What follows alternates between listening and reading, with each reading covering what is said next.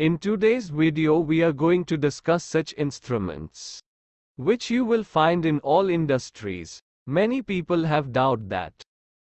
Where are the instruments used? How are they used? So, from this video all your doubts are going to be cleared. Come, let's look at these instruments one by one, guys. Let us understand by taking the example of thermal power plant. In thermal power plant, steam boiler, steam turbine, DM water plant is controlled. To control them, PLC DCS and SCADA will be used together. They control according to the program which is written on PLC DCS. This was just an example to control any machine or mill. PLC DCS and SCADA are used together. Here, PLC DCS are programmed to control these machines or mills. The next instrument is PID controller. PID controller is inbuilt in SCADA or is used separately. PID controllers maintain the parameters at the set point. By using this, the pressure, temperature, level you need is maintained at set parameters. Any parameter such as boiler steam pressure, steam drum level, steam temperature is controlled by PID controller. The next one is indicators. They are used only for the indication of values.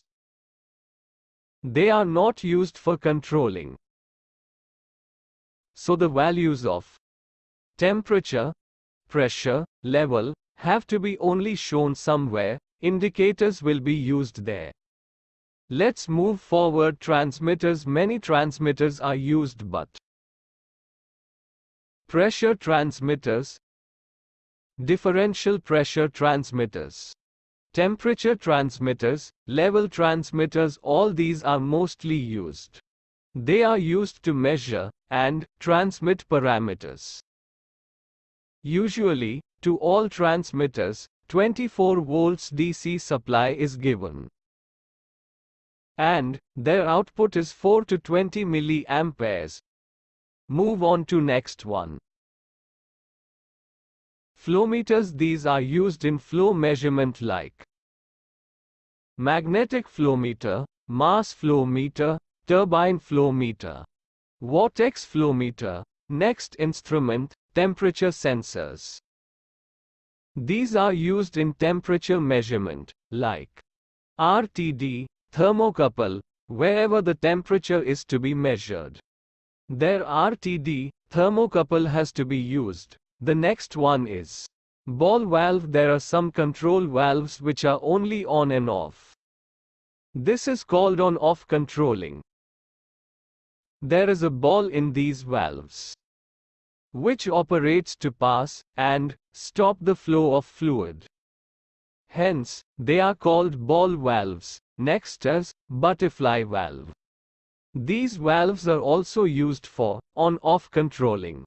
These valves have a butterfly which passes and stops the flow of fluid. Hence, they are called butterfly valves, because butterfly rotates quarter turn or 90 degrees. Therefore, these valves are also called quarter turn valves. The next instrument is pneumatic actuator. Ball valves, butterfly valves, are operated by a pneumatic actuator, which makes these valves open and close. Pneumatic actuators are operated by pneumatic signal or air signal. Next one is solenoid valve. Pneumatic actuators are operated by solenoid valves. Solenoid valve is operated by coil. In solenoid valves, single coil or double coil solenoid is used. Solenoid valves have one input and two outputs of air. Its output air is provided to pneumatic actuators or provided in pneumatic cylinders. Next instrument is control valves.